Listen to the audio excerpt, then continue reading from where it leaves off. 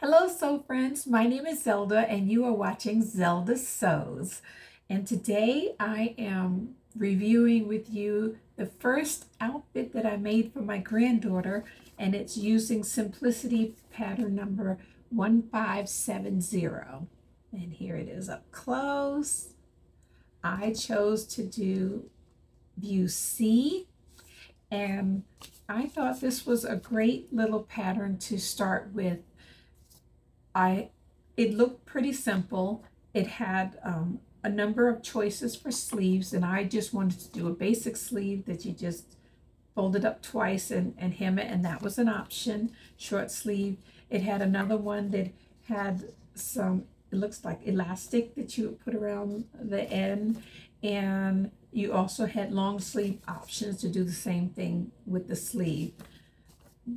The shorts were just the basic shorts, and I used this material right here, and this is it, and it's a snuggle, super snuggle fabric. It's like a flannel like material. So I made the shirt and the shorts, and it was not too bad to do. This was my first time going back using a pattern, and for the top piece it took 5 pieces. So you had the front, the back, the pocket, and that was optional, but I thought it was cute to put that on there. Number 3, let me see, that is the pocket. Number 2, I have that back. Number 4, 5 sleeve. Yeah, so it's five pieces to put the top together, and 1 piece cut to for the pants, and a strip of elastic.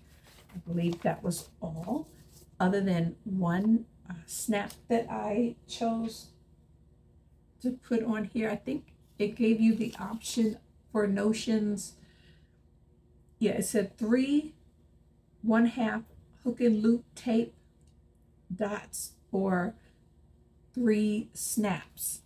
I ended up just using the 1 snap, and I probably could put another snap on here, but that was the first time me using a snap, so I just did the 1, and that was the sleeve.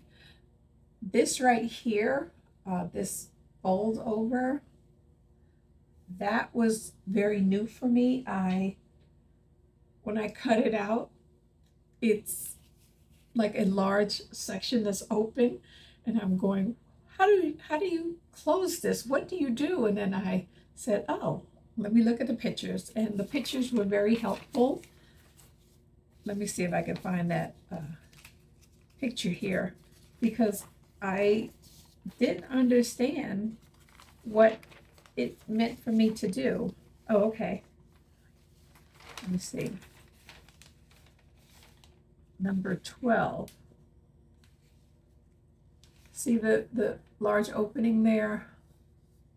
I did not know that you would take it and put it over it and then stitch it. And once I figured that out, I was home free. I knew what I was doing.